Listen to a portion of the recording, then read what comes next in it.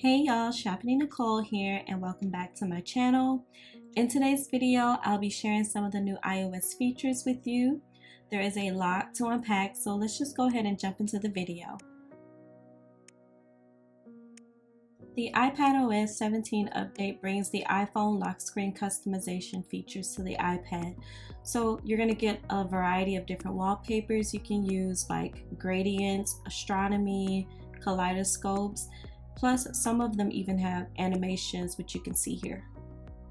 I like that you can even design your own emoji wallpapers and customize the background, giving you the option to create different combinations and colors.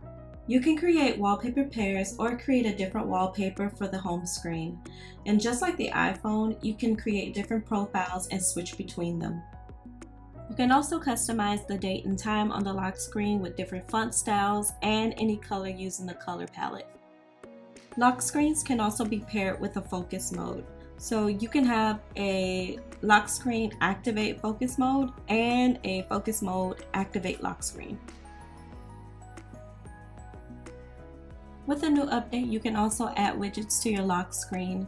This gives you space to add widgets like calendar, reminders, etc. They're also interactive, so you can move them around and check off to-dos. You can also open up different apps on your lock screen as well. And of course, I added my planner, and you can see that I'm able to navigate through it easily. And I can also annotate. You will notice that in portrait mode, your space for widgets is limited, but if you rotate your iPad, you can see more widget options. Homescreen widgets are now interactive, so you can do things like check off to-dos and pause music. You can create your own stickers using images from your Photos app. Just select Add Sticker and you can add various effects to the sticker. These are added to your stickers drawer, which you can access from your emojis keyboard. You can also use your stickers anywhere like messages, note-taking apps, and your digital planner. You can even turn live photos into animated stickers and send them in a message. If your devices are all on the same cloud, your sticker drawer will sync across devices, making them accessible and usable. The Notes app now has a link feature where you can link websites and link other notes. This is great when you want to just access another note quickly. When creating links to your notes, all you have to do is simply type out the title and all relevant notes will appear, and you'll just select which note you want to link.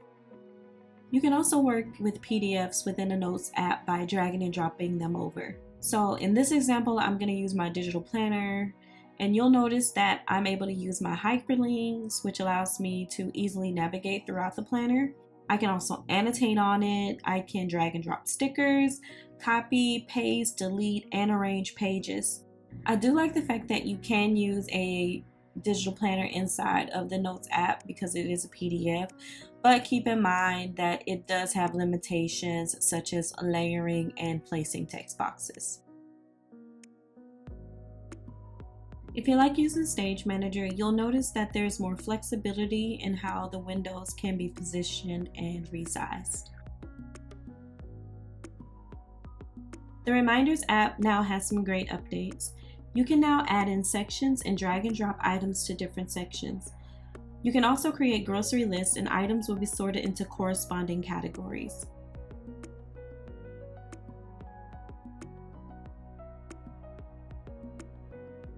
A watercolor and calligraphy brush have been added to the FreeForm App's toolbar.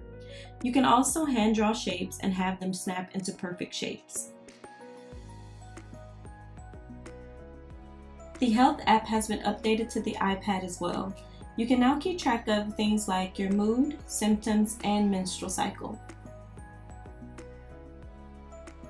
Here's a list of iPad devices that are able to upgrade to iPadOS 17. And that's it, y'all. Let me know down in the comments what you think of the new features. Make sure that you subscribe to my channel to get notified when I upload new videos.